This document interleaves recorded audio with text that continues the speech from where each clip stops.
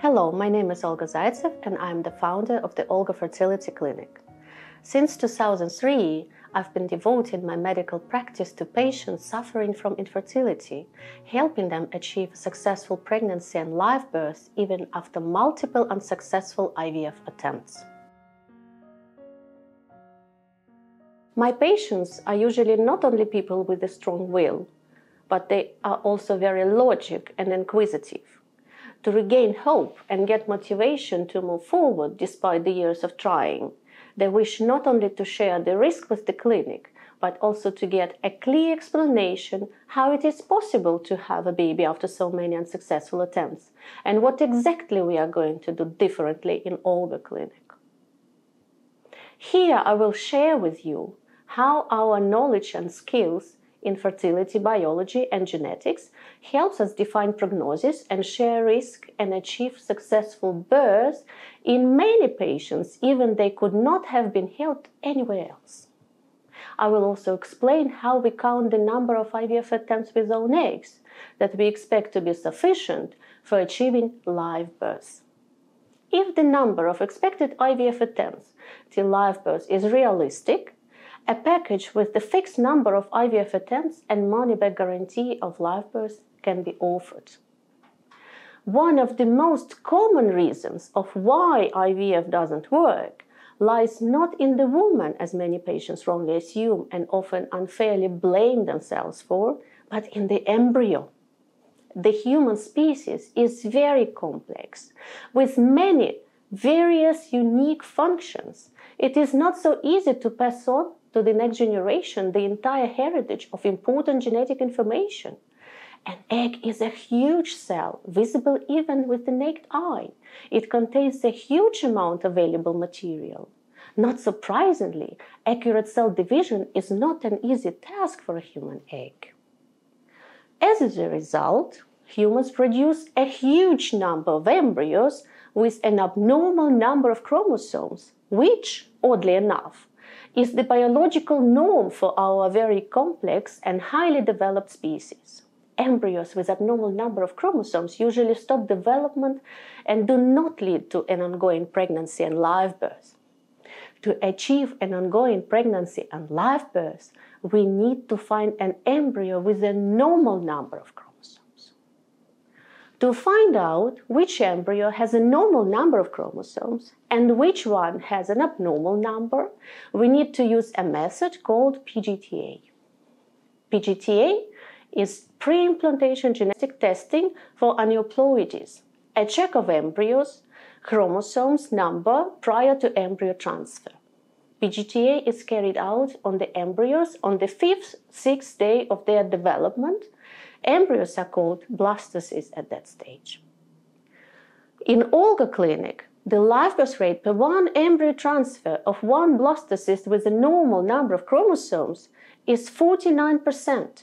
This means that out of 100 women who each had one embryo transfer of one blastocyst with a normal number of chromosomes, 49 will give birth. How many blastocysts with the normal number of chromosomes do we need on average to achieve live birth? On average, to achieve live birth, for each patient we need to have 2-3 blastocysts with a normal number of chromosomes. How many IVF cycles do we need to find one blastocyst with a normal number of chromosomes? It depends on two main parameters: the number of blastocysts we expect to get in one IVF cycle in an individual patient, and the proportion of blastocysts with the normal number of chromosomes among those that we have managed to get. What does the number of blastocysts per one IVF cycle depend on? It depends on the number of eggs expected in one IVF cycle in an individual patient, and on blastocyst formation rates, the proportion of fertilized eggs that turn into blastocysts in an individual egg and sperm combination. What does the expected number of eggs per one IVF cycle depend on? The expected number of eggs in one IVF cycle depends on the woman's egg reserve. Women are born with their individual egg reserve. which proportion of the eggs received will successfully get fertilized, which proportion of the fertilized eggs will turn into blastocysts. This depends on the potential of each egg plus sperm combination, how this genetic material is going to work together. In some egg plus sperm combinations, every second fertilized egg turns into blastocyst. In some, 1 in 5. In some, even none. What determines the proportion of blastocysts with a normal number of chromosomes? The woman's age. The higher the age of the woman, the lower the percentage of chromosomally normal blastocysts formed from her eggs will be. For example, at the age of 35, 1 out of 2 blastocysts have the normal number of chromosomes. At the age of 38, 1 out of 3. At the age of 43, 1 out of 8. So, the higher the age is, the more blastocysts we need to find one blastocyst with a normal number of chromosomes. Let's remember that to reach high probability of live birth, we need 2-3 blastocysts with a normal number of chromosomes, as the live birth rate per 1 embryo transfer of 1 blastocyst with normal number of chromosomes in our clinic is 49%. We come to a rare situation where if quality suffers, then quantity can help. What do I mean? If, for one reason or another, in an individual woman or couple, we expect to receive just a few blastocysts per 1 IVF cycle, so the probability of finding 2-3 blastocysts with a normal number of chromosomes within 1 IVF cycle is low, we can calculate in advance the number of IVF cycles necessary to find these 2-3 blastocysts with a normal number of chromosomes in this woman or couple. If the number of these IVF cycles within which 2-3 blastocysts with a normal number of chromosomes can be found is foreseeable, we can offer the following conditions. We achieve live birth within this fixed number of IVF cycles with own eggs, or refund 100% of the package's costs. Here's an example. Let's imagine my patient is 38 years old. At the age of 38, 1 out of 3 blastocysts has a normal number of chromosomes. So, I need to receive at least 6 blastocysts to have a chance to find 2-3 blastocysts with a normal number of chromosomes for this patient. But, based on her reduced ovarian reserve, I expect her to have no more than 2 blastocysts per 1 IVF cycle. However, within 3 IVF cycles, I can get these 6 blastocysts.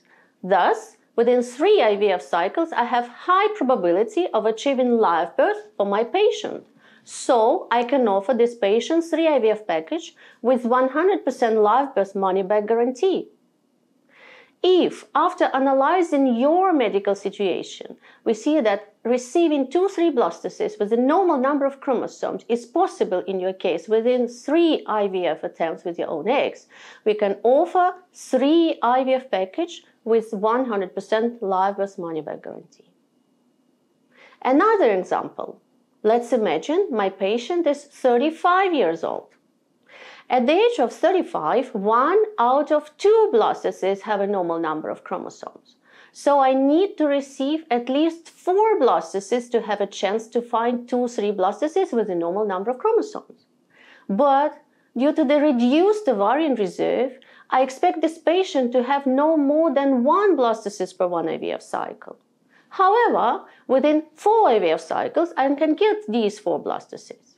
It means that within 4 IVF cycles, I have a high probability of achieving live birth for this patient. So I can offer her 4 IVF package with 100% live birth money-back guarantee.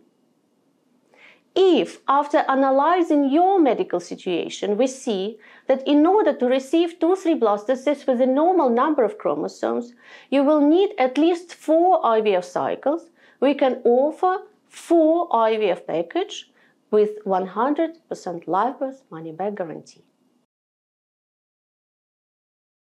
If due to an advanced female reproductive age, reduced ovarian reserve, reduced blastocyst formation rates, or a combination of these factors, the expected number of IVF attempts with own eggs to receive a blastocyst with a normal number of chromosomes is uncountable and unpredictable, we will not be able to offer a money-back guarantee package with a fixed number of IVF attempts with own eggs. But instead, we can discuss such a package with donor eggs or a combined package. To discuss your individual situation, calculate the number of IVF attempts with own eggs till live birth, and talk about possible alternatives such as egg donation, embryo adoption, or combined packages, please book a consultation with one of our expert doctors. Before the consultation, we will ask you to provide us with detailed information about your medical history, test results, and journals about your previous IVF attempts. This is usually dozens of pages of valuable information. We spent around 8 hours studying previous documentation of each new patient. This helps us turn the years of previous bad luck into your potential happy future. The more accurate information about your medical history you give us, the more accurate prognosis and more successful strategy we can offer. When you come to us, we will be glad to meet you and will make every effort so that in foreseeable future we achieve our mutual result, a baby in your arms.